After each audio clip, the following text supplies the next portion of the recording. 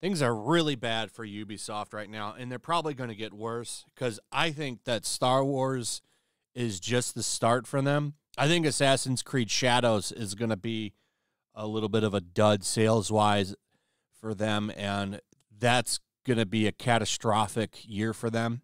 I mean, look where they're at already. This was from September 4th. Ubisoft stock sinks to 10-year low as Star Wars Outlaws underperforms. I think you might see a sale on this game much sooner rather than later. Now, I originally said that I think it'll be around half off around Black Friday. You might see a nice sale on this game within the next week or two. That's how you know things are really bad, if a new game goes on sale this quickly. Because if a game is selling off of the shelves, like, you're not going to see a discount that quickly. Because why would they need to discount it? It's selling out. Like Astrobot, that game that just dropped, you're not going to see a game. You're not going to see that game on sale in 2 weeks.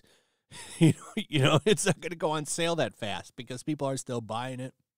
Word of mouth will push more and more people to buy it. That's not happening for Star Wars Outlaws. So my prediction is the game goes on sale within 2 weeks. Not a heavy discount. I'm saying down to maybe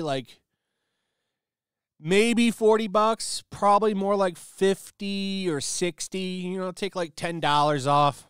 I think you might see that. And then, of course, by Black Friday, I think the game goes down to 40 to probably $40. I want to say maybe 30, but I think $40 is probably where it'll land.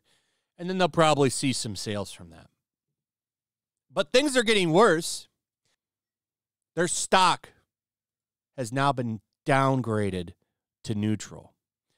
So this is really bad. Apparently, they've now fallen 15.3%.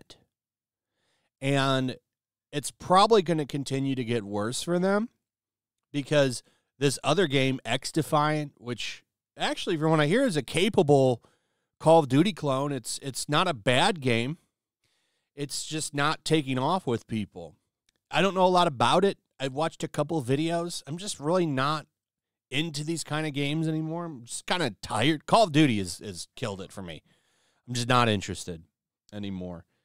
I'd rather play Astro Boy or an RPG or something. I'm just kind of sick of shooters. Now, I am kind of looking forward to Space Marine 2. That looks cool, but that's more of like a third-person game. It's actually, it looks a lot like Gears of War. I'm really kind of hyped to play that game. It looks fun, especially the multiplayer. But back to Ubisoft, you've actually got some of their investors telling them to go private now and put in a new management team. Wall Street Journal reported that minority investor AJ Investments called for video game maker Ubisoft, let's put that in there, to go private and install a new management team. The hedge fund owns less than 1% in Ubisoft. So that's kind of funny. You got them saying, listen, man, you need to go private and get a new management team. You really messed up. It's probably going to get worse for them. I think Assassin's Creed Shadows probably not going to pick up the slack like Ubisoft is claiming it will. I think that game is probably going to have pretty bad sales as well. We'll see. I don't want to say it won't, but it's got a pretty divided fan base right now. A lot of people not digging that idea. They had a whole thing with Japan. I don't know what's going to happen with that game. But here's something that's really funny. You've got The Gamer quickly becoming the new Kotaku. This website is just as bad as Kotaku or Polygon now. They've been bad, but man, they keep getting worse. But here's what's funny. They basically admit that we were right about Kay Vess's face. How she looks nothing like the actress. They changed her face, gave her like sunken cheeks. They try to give her like that alpha male face, which is just kind of weird. Don't quite understand the move there. They definitely wanted to deconstruct the male gaze with her, which never really works out very well. But I mean, look at how they come across. Look at how they come across with this. The chuds are right. Kay Vess does look weird, but not for the reasons they tell you, though. It could be because of technical issues and limitations, or just because she was supposed to look like that. Whatever it is, it's not because of conspiracy against gamers to make women in video games more ugly. Not everything is a conspiracy against you. Sometimes games just look like weird things. Stop sending people abuse on the internet. Nobody's sending abuse on the internet. They're criticizing it for sure. But this whole article is basically a cope. It's a cope that we're right. She does look weird. For whatever reason, they decided to go with this let's deconstruct the male gaze thing, which a lot of Western developers are doing. And to say that it's not intentional is pretty disingenuous when you can just do a quick search. Just do ugly video game women, and you'll find all these pictures of evidence, and you can do the research yourself. Now, this isn't a problem in Eastern gaming, as you can see from the bottom here. But on the top, it sure does look kind of suspicious, doesn't it? And this isn't the only thing. Some of these characters are real women. I'm pretty sure that's her name is, I forget her name, but there's the Fable character right there, and then you've got the one from that PlayStation game all the way to the right. This isn't a problem with Eastern games, though. Isn't that funny? It seems like only the Western games have these technical limitations. It's kind of funny to me.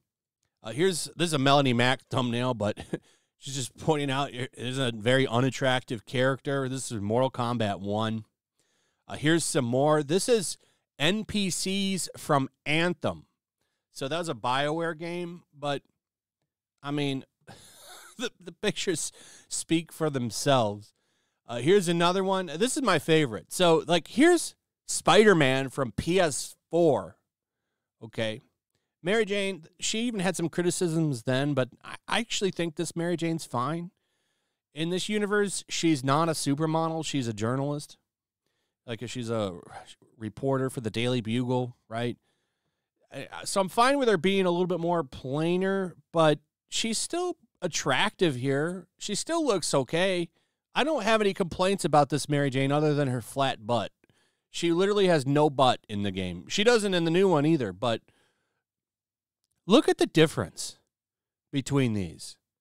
So the one on the right is the one from the newer game, Spider-Man 2, where she's much more masculine looking. Why didn't they? I never understand why they didn't just keep the facial model from the first game. Like, people still kind of had some complaints about it, but it was nowhere near like it is now. I don't quite get this decision by them. Here's another one. I mean, look at her on the left. The left is the PS4 version. She looks pretty there. I have no problems with that Mary Jane. She should still be pretty. That's like an essential part of her character. She's supposed to be. That's why when you first meet her, she says to Peter Parker, "Face it, Tiger, you just hit the jackpot," because she's out of his league. That's kind of the point of her being with him, is that he shouldn't be. She's out of his league. That's where that whole phrase comes from. He is not hitting the jackpot in the PS5 version. To say that this isn't intentional is bullshit, and they know it. But I find it funny that they're at least admitting that we're right in here. I mean, look what they did to her face. They broke her nose, and they'll say, well, it's because she's a scoundrel. Yeah, but don't they have back-to-tanks they can get into and just heal themselves in this world? This is like an advanced society. So I don't think it's quite like Star Trek where they get rid of scars, but, I mean, we've seen people now at this point in time get into back-to-tanks and be nearly dead and survive. This is a regular thing in Star Wars. So doing something like this is quite intentional.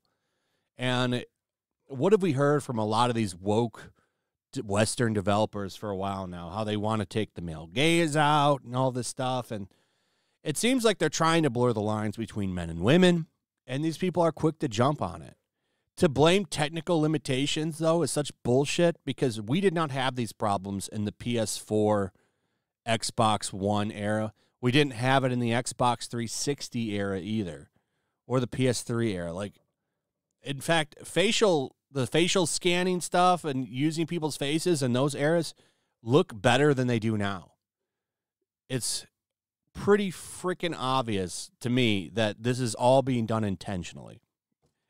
And as a bad side effect to this, their sales are all going down. Oh, I wonder why. So, like I said before and on a live stream over the weekend, the Eastern developers will just pick up the slack, which they already are, and the market will go back to them. And then eventually the Western market will correct itself and start making shit that people actually want. It just takes time for the circle to become complete. Anyway, that's pretty much it. Let me know what you guys think about all of this. I'd like to hear from you. Also, if you would, please like, subscribe, share the video. Make sure you're still subscribed. Hit that notification bell. We'll see you on the next one. Peace.